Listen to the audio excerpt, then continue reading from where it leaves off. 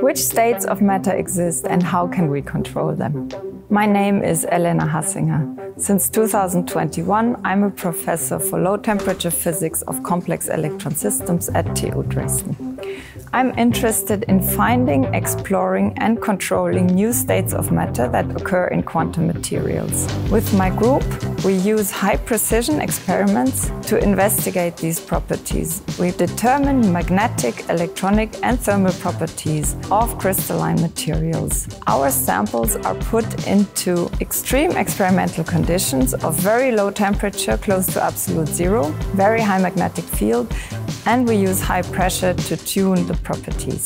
My group contributes to a better understanding of these quantum states of matter.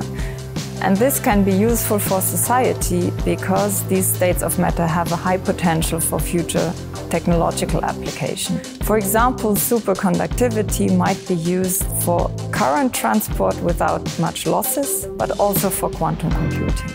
I'm looking forward to work at TU Dresden because it offers me and my group a stimulating environment with excellent scientists. Dresden is one of the world-leading centers for solid-state physics with the TU Dresden, but also other research institutes.